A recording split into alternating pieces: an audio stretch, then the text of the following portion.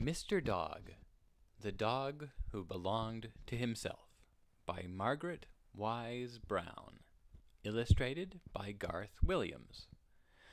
Once upon a time, there was a funny dog named Crispins Crispian. He was named Crispins Crispian because he belonged to himself. In the mornings he woke himself up, and he went to the icebox and gave himself some bread and milk. He was a funny old dog. He liked strawberries. Then he took himself for a walk, and he went wherever he wanted to go. But one morning he didn't know where he wanted to go. "Just walk, and sooner or later you'll get somewhere," he said to himself. Soon he came to a country where there were lots of dogs. They barked at him, and he barked back.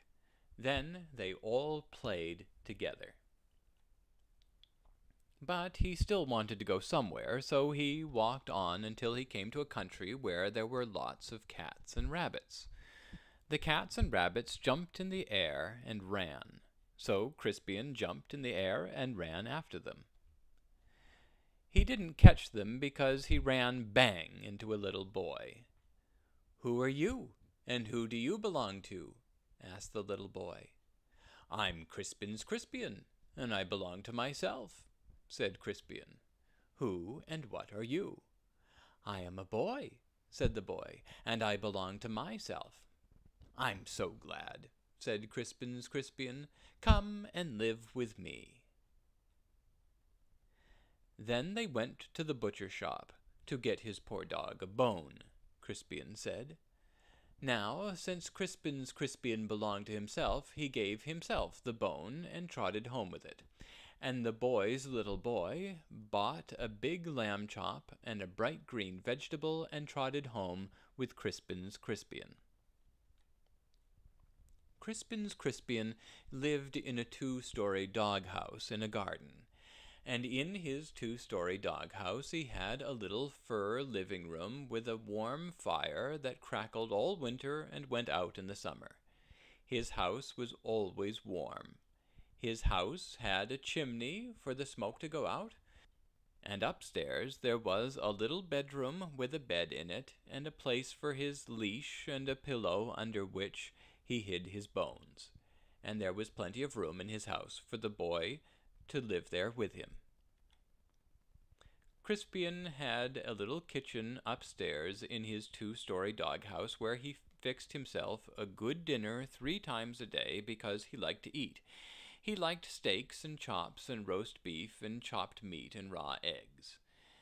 This evening he made a bone soup with lots of meat in it.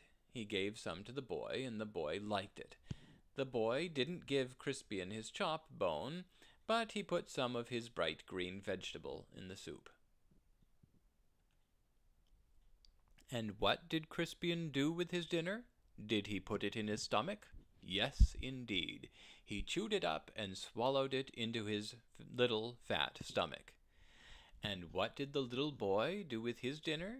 Did he put it in his stomach? Yes, indeed. He chewed it up and swallowed it into his little fat stomach. Crispins Crispian was a conservative.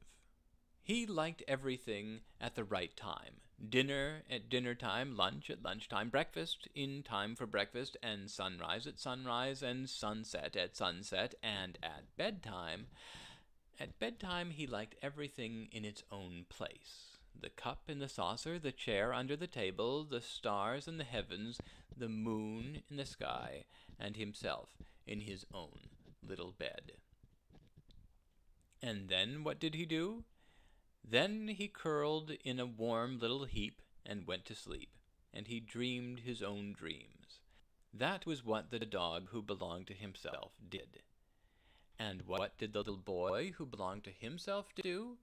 The boy who belonged to himself curled in a warm little heap and went to sleep, and he dreamed his own dreams.